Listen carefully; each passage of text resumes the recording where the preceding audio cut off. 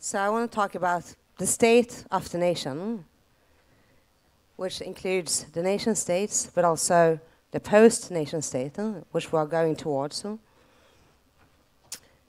So Casper, he was just talking before me, my wonderful friend from Estonia, his government, Estonia, is moving towards a post-nation state reality. You know, they are pioneers. And Casper started with talking about his birth number. So let me talk a little bit about my name. My name is Tarkowski Tempelhof. And the first reaction people have to that is saying, is that a fake name? No, it's not a fake name, but it is in a way, actually. So Tarkowski is invented but legal, and Tempelhof is real but not legal. So let me tell you the story how this happened. My family lived in Poland after the Second World War, and they were named Tempelhof, which is a Jewish German kind of name, which was not very popular. So my father read in a book about a boy called Tarkowski, so they just, burned the passports and created a brand new passport called Tarkowski because it was a much more common Polish name. And then during 1968, they got kicked out of the country, and they came to Sweden, and they only had their fake passports on them called Tarkowski, so it became the de facto legal name, although it was fake, and simply done because of the fear of nationalism, essentially. So I was born with a fake legal name and a real non-legal name, so I use both interchangeably. So when people ask me, what's your real name? I'm like, well, it depends. Do you need the state to approve who you are? I don't. No. I just got married on the blockchain. We don't need the state to approve our marriage. We don't need the state to approve anything. And this is quite interesting because when I grew up in socialist Sweden, we thought that, the government was a magical entity of some sort, a unicorn. Like when you say you're an anarchist to people, the first question everyone asks is, but who's going to build the roads? What about the roads? Okay, so let's look at who's building the roads. Taxpayers pays for the roads, private contractors builds the roads. The government is an expensive middleman in the whole process, nothing else.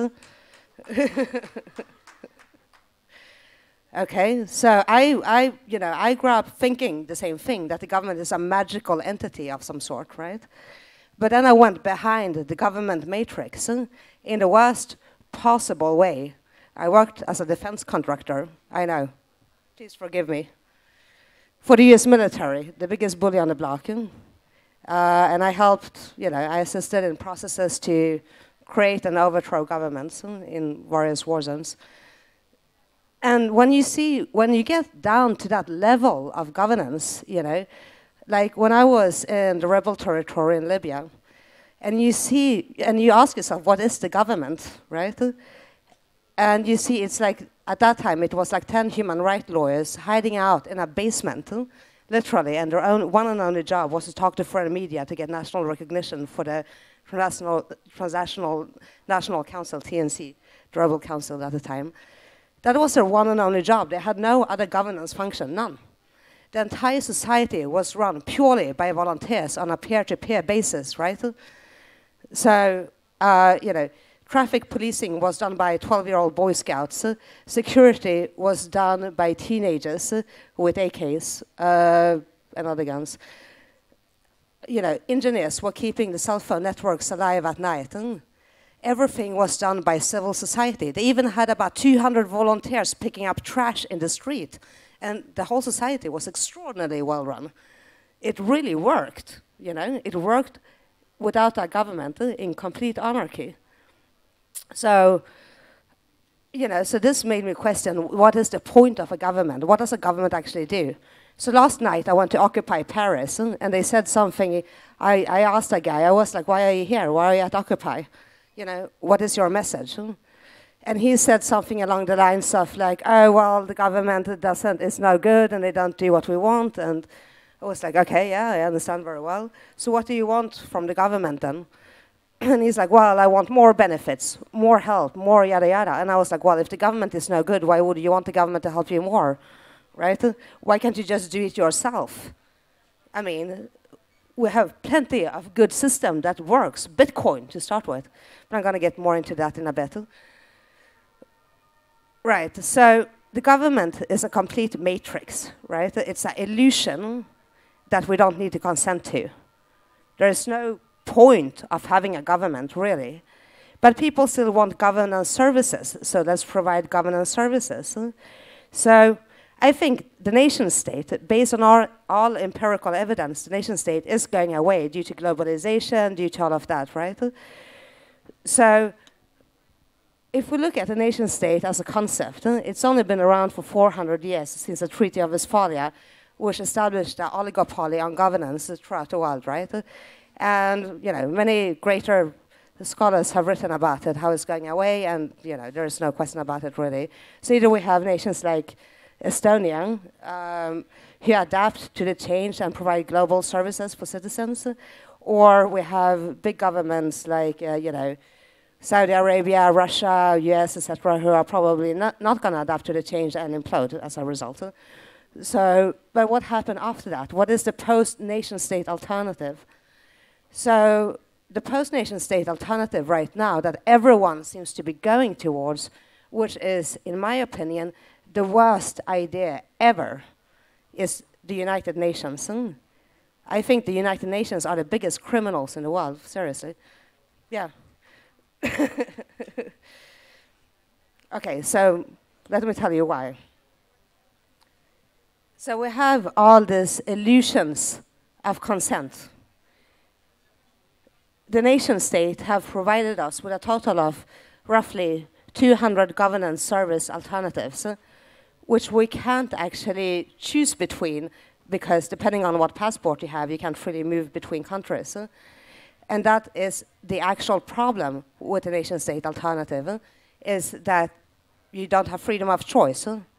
The UN, the way we're going with UN, with all their kind of do-gooder, fluffy, you know, world peace rhetoric, behind all of that is a one-fit-all world model. It's a one-world government, you know, and that's truly a bad thing.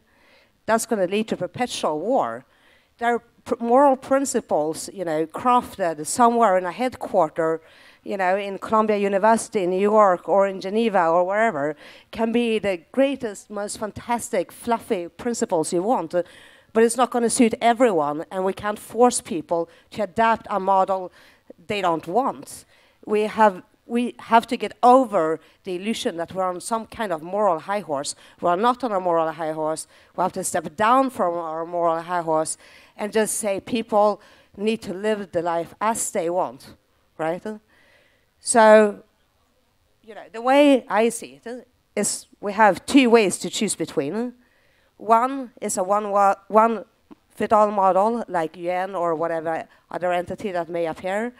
The other one is a post-nation-state society of competing models where there is open source protocol for governance, and everyone can create their own governance, you know, whether it's physical governance, like city-states that people can easily opt in or out of, or whether it's virtual nations, like my organization, Bitnation, right?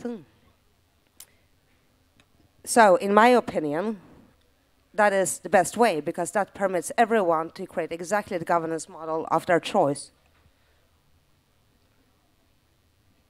So let's look at this. You know, this all sounds very utopian, I know. You know, people always tell that to me, you know, oh, you're such an utopian, Susanne. You know, oh, it all sounds wonderful, but how do you actually do it? Well, it's not that complicated. Go to GitHub, we have the code, you know, and you can fork the code and you can create your own nation. It's truly not that difficult to do, right? So just create your own nation, do it, and you know, whether you want to create a physical nation, a micronation of sort, like Liberland, or whether you want to create a virtual nation for world citizens, like Bitnation, you know, you can truly do it. We have all the open source protocols. Everything is open source. You can just go, fork it, do it on yourself, on your own, right? And sorry, Simone, I forgot to look at the timer. That's right. I can see you moving nervously. Am I above the time? Am I fine? Yeah. All right. Okay. So, yeah.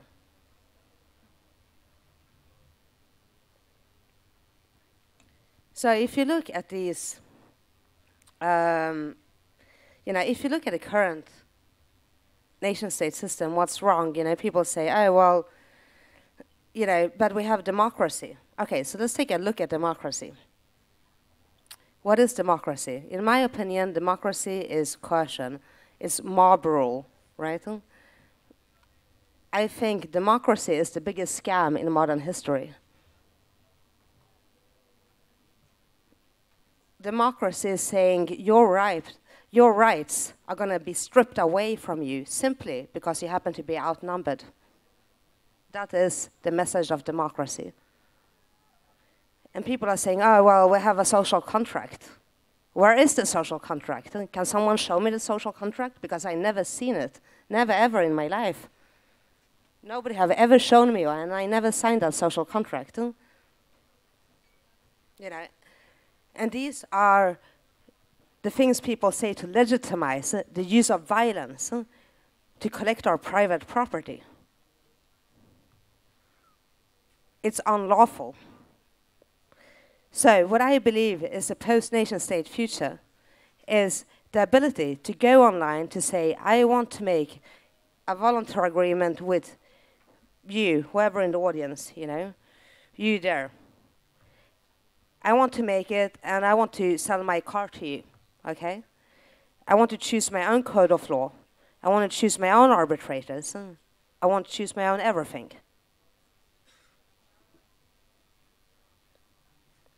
That is truly liberty. No social conformity, no legal conformity, just simple freedom. Let life live. Estonia is a way in that direction. Liberland, the small breakout republic in Eastern Europe, is another way to that. And Bitnation is a way to that in a virtual sphere, in a virtual space. And that is the post-nation state non-one-fit-all model we should strive for.